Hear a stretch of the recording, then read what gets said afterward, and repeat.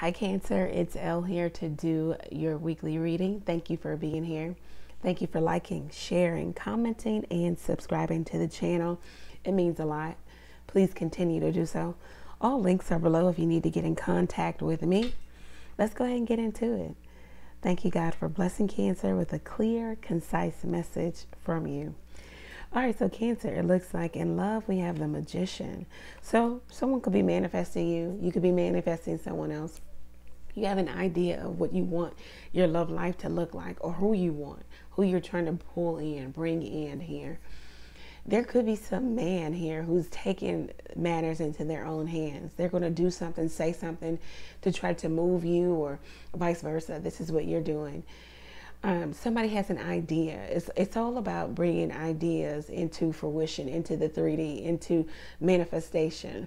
So if it is, getting your particular person, then it's about you using your words and everything that you have in order to bring them back into your reality, back into your life, or bring a new person into your life. Okay, so it's about somebody saying things, hopefully acting on those things that they say here.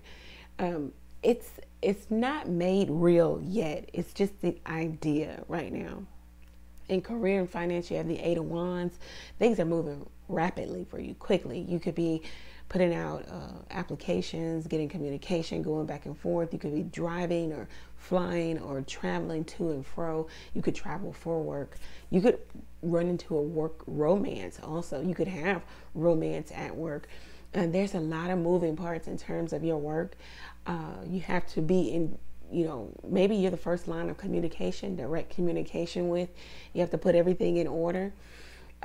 It's also about maybe even using social media or some type of platform where you're not actually touching the people or your customers or your consumers or your clients, but it is you putting something out in mass and then expecting the return. This is opportunity for you to strike while the iron is hot. So move on something, do something, invest in something, put your money into something.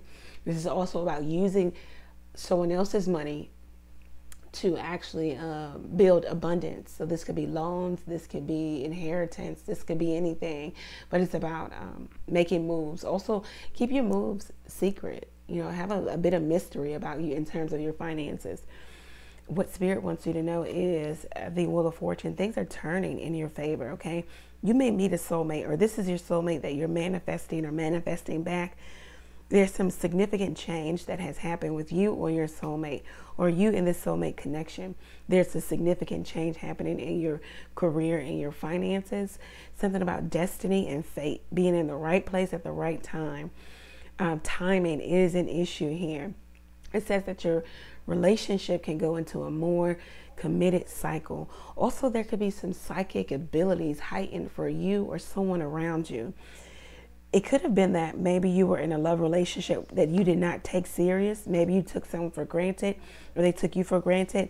Now they're lovesick over you. They want you back. They didn't know that they would fall in love with you. They feel like the chemistry between the two of you is off the charts, okay?